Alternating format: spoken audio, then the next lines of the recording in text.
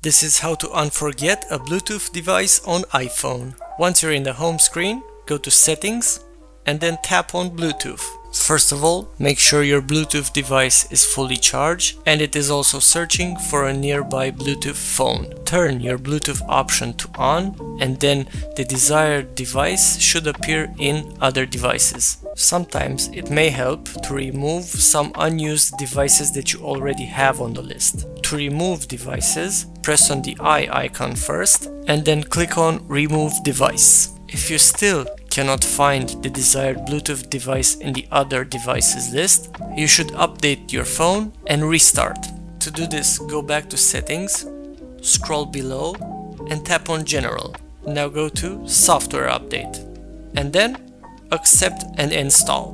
This will launch the iOS update procedure, and after the phone restarts, you can try finding your Bluetooth device again. Now you know how to unforget a Bluetooth device on iPhone.